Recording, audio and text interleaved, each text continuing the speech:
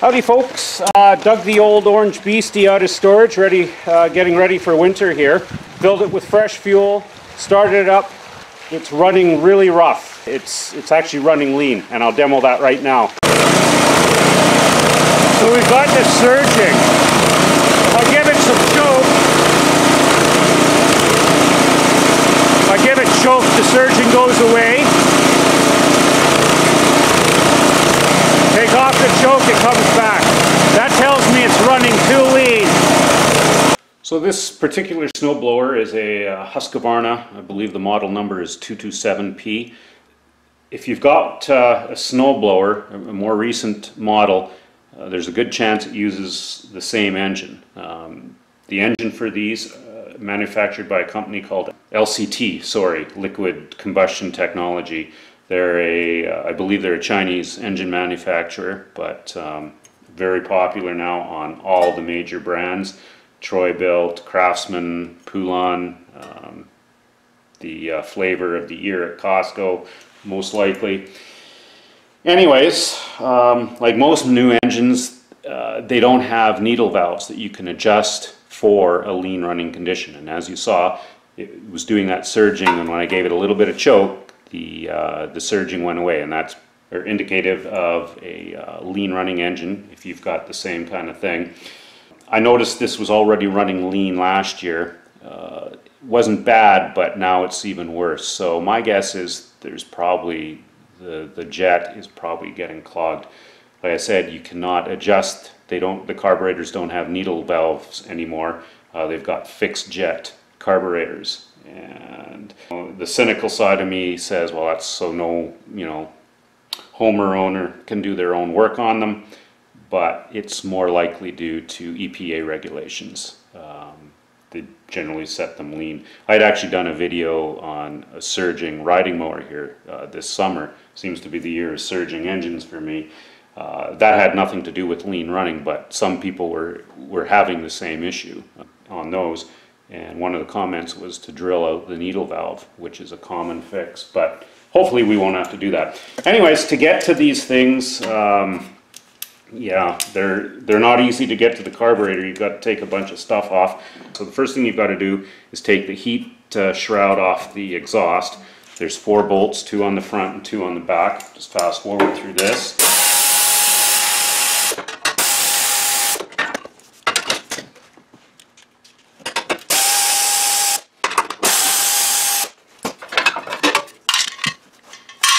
Okay, so we've got that off. I guess if you want to be safe, you can pull the spark plug boot off. Now we've got to take this cover off. I've got to take these knobs off. They just slide out. So again, on this we've got 4 bolts here and here. Fast forward through this.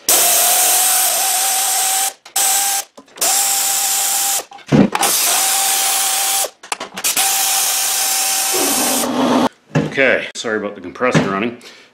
These are the 4 bolts that I just took out of this cover.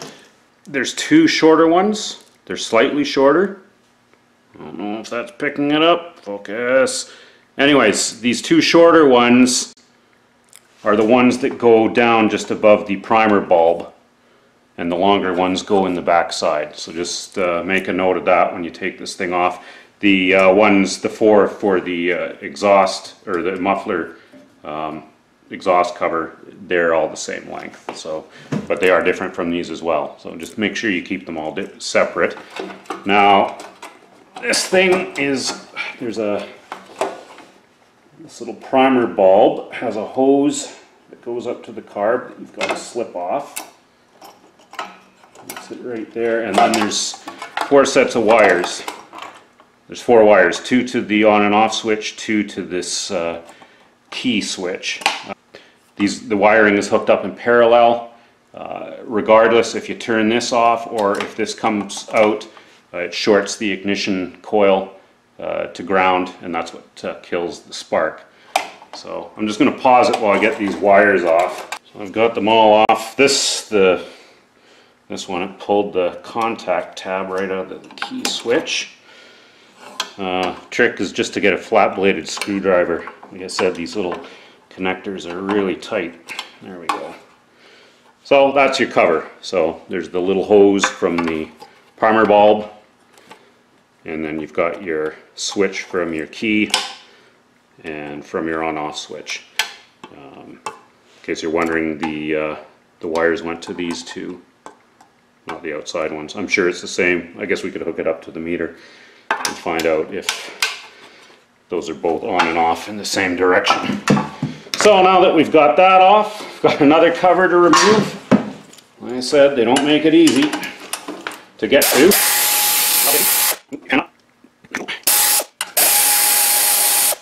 Don't really have to worry about getting these screws mixed up because they're not black like the other 8.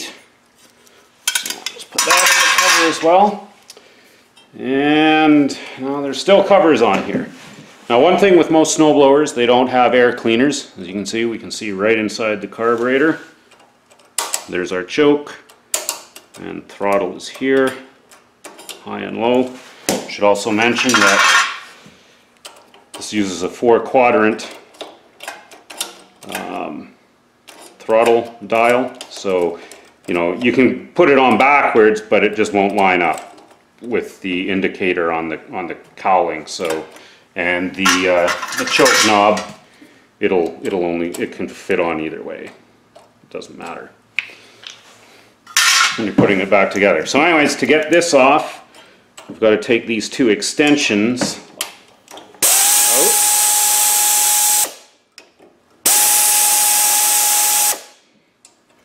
And these extensions also hold the carburetor for the engine case. So now this will come out.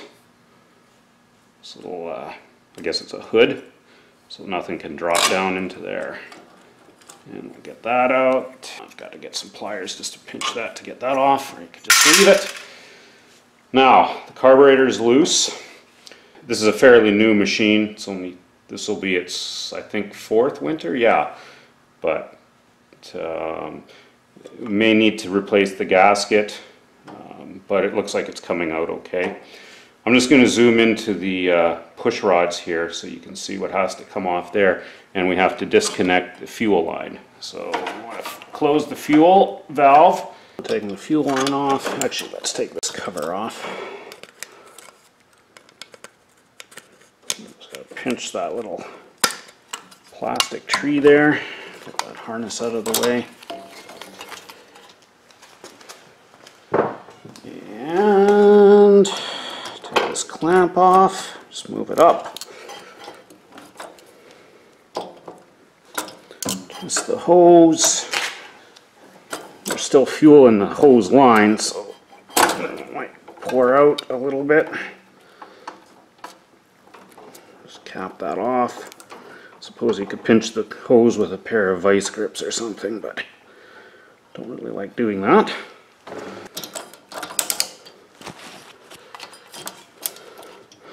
Okay, so here's our throttle arm.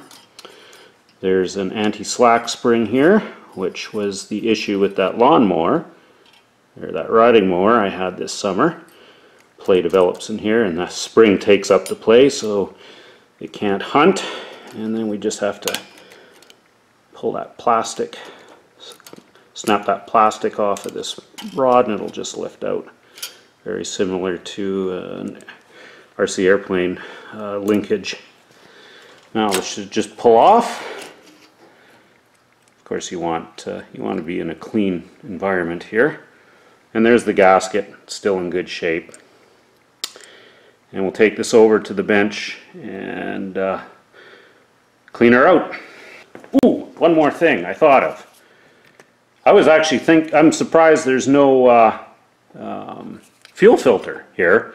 So I was thinking I could put one in, but I don't think there's enough space. It'd be tight to put an inline fuel filter in here. The big one certainly wouldn't work. This little one might, but yeah, it's so covered up. But boy, if the reason this thing's it's running lean is just because it's plugged with a bit of dirt, you know, it might be worthwhile putting it in. I don't know. that would be your call. Thought I'd just show this. As you can see, there's no adjustments on it. This is the idle speed adjustment, so I shouldn't say there's no adjustment. There is an idle speed. That's what the throttle arm rests against. But what we want to get into is what's inside the float, and this is how you'd clean these out. Again, you want to be clean, no dirt anywhere.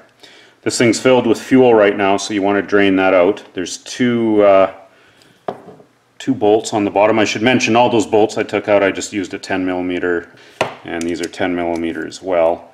So I'm just going to loosen this up and I'm going to drain it into a leaking out of the intake here. So you see, as soon as I take this out, it's going to leak. So I'm just going to get a coffee can here and drain it into that.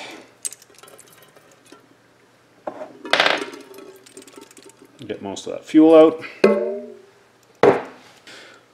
So that's the drain plug. There's a little gasket on there. It's a plastic gasket, so you probably are okay reusing it.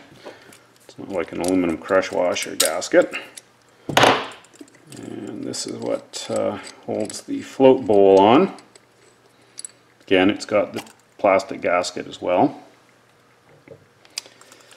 And you just carefully take this off. Now there's a little rubber gasket as well. So this one's still nice and pliable, so it's still in good shape. Move that off to the side. You can look in the float bowl, and yeah, there's some crud in there. Oh, can we focus in there, you rascal? But yeah, you can see some dirt in there, so there's definitely sediment. And as far as the carburetor itself, here's the float for the float bowl. There's a little float needle here. If we pull this pin out, we can take the float out. It's nice because the little float needling valve is, hopefully that's focusing, but it looks good. So that's the float needle, and then inside here is our main jet. I don't know if you can see in there, but you just need a flat-bladed screwdriver. You just unscrew that jet.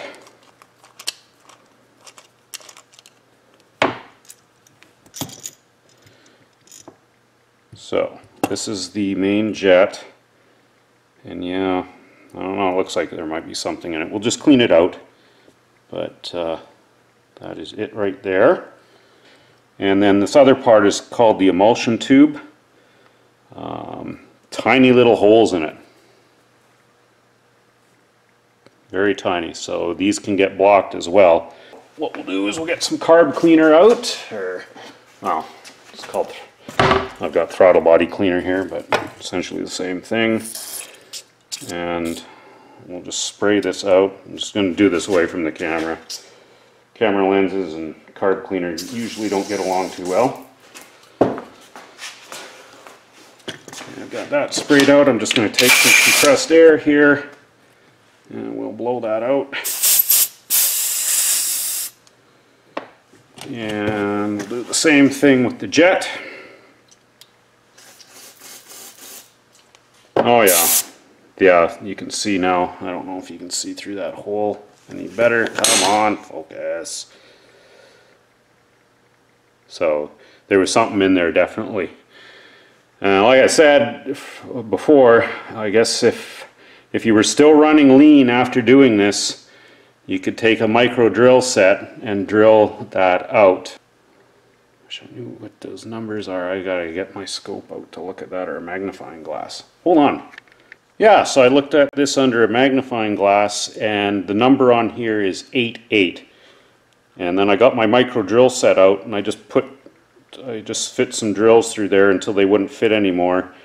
And what I'm guessing that 8.8 is 0.88 millimeter hole diameter. So I'm thinking that if this is still running lean after cleaning it out, you could go in there and drill that out to 0.9 millimeters. Wouldn't recommend doing it unless you're stuck. Anyways, let's get back to cleaning this. I'm going to clean the, I'm going to spray some cleaner through here. That'll clean out the needle, the float needle. Spray some up there into the throttle body. Clean out the throttle body and all that good stuff. I'm just going to blow that out, pause it while I do that. So I've just cleaned everything out, got the bowl cleaned out, sprayed, cleaned all this out, blew it out with clean compressed air. So everything just goes back in the reverse order. The first thing we do is the emulsion tube. Again, cleanliness, very important. You don't want to get all those little holes, any of those holes plugged. And the low pressure area in there draws the fuel through it. And then the metering jet. And you just screw that back into position. And you don't have to screw it in really tight, you want it snug.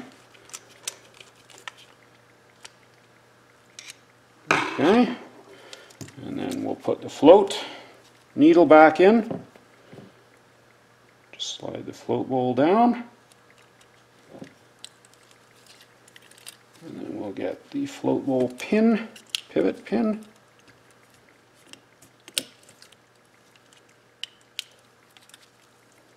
Make sure that's moving nice and freely. Just get that pin centered, so when you put the float bowl on, the float bowl is what keeps that pin from coming out. We'll get the gasket, put it in. Getting that little bowl gasket on was the hardest thing of this whole process so far. Looks like it'll only fit one way. It's got a little lip on the top that presses against the bowl. That's the side you want facing up. If it faces down, these little there's 3 little detents on this gasket that hold it into the carburetor housing, and at least that's what I was finding. So this bowl can go on in 2 directions. There's these 2 locating tabs on either side. They're both the same. They go into these location notches on the carb housing. If you recall, the carburetor sat in the snowblower.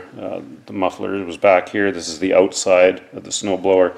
So you want the drain on this side. So we want that locating tab up in there.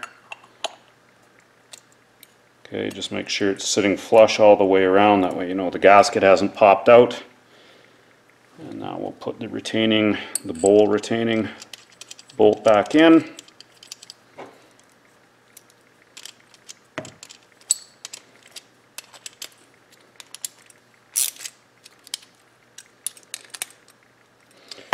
And then the drain bolt.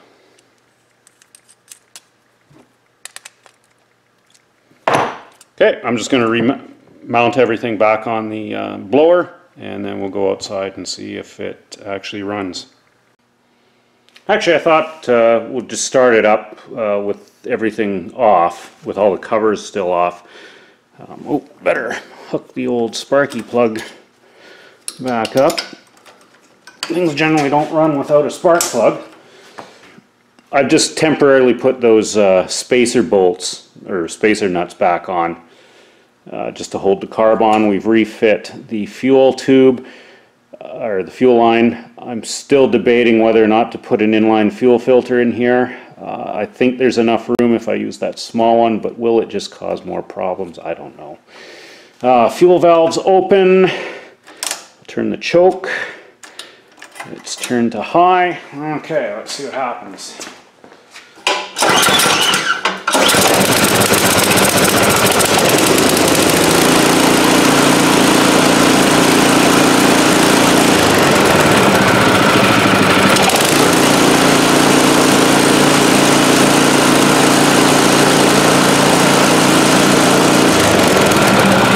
Oh, it doesn't seem to be surging. This is where you could adjust your idle if you wanted to. Seems a little low.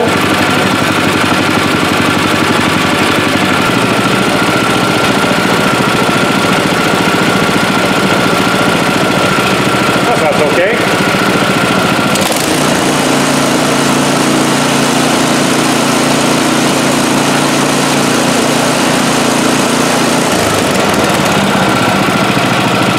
shut it off, you can just short either of these out. There. So hopefully if that'll help anyone, if you've got a surging LCT engines and you know it's surging because it's running lean, you confirmed it by closing your choke, it got better. That's how you take the carb off and clean it out. Very simple carb to work on, really. Like I said, the hardest part for me was getting that damn float bowl gasket back in place. Anyways, cheers folks. Happy snowblowing.